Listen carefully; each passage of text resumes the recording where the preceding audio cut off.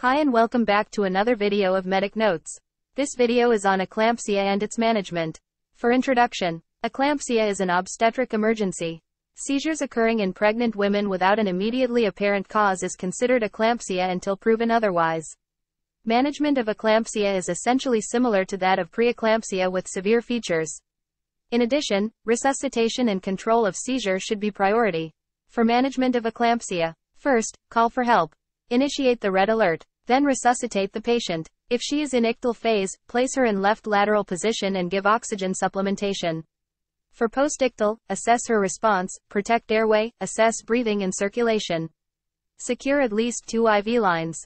To stop or prevent recurrence of seizure, give a slow bolus of IV magnesium sulfate 4 grams followed by maintenance dose for 24 hours. If the woman develops another fit during or after magnesium sulfate loading dose, administer another 2 to 4 grams of IV magnesium sulfate. Monitor the patient in labor ward, high dependency unit, or ICU. Start parenteral antihypertensive if systolic BP 160 mm of mercury or more, or diastolic 110 mm of mercury or more. Monitor according to protocol using SOS chart. Give total fluids 2 liters over 24 hours. Monitor fetus and plan for delivery after the woman is stabilized. Refer to anesthetist for intubation and cerebral resuscitation in ICU if eclampsia recurs.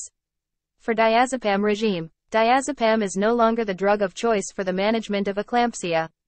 It can still be used if magnesium sulfate is not available, or seizure continues despite administration of second loading dose of Met-South.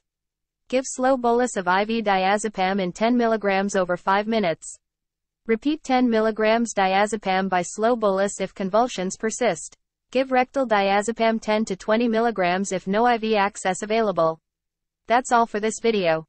Thank you.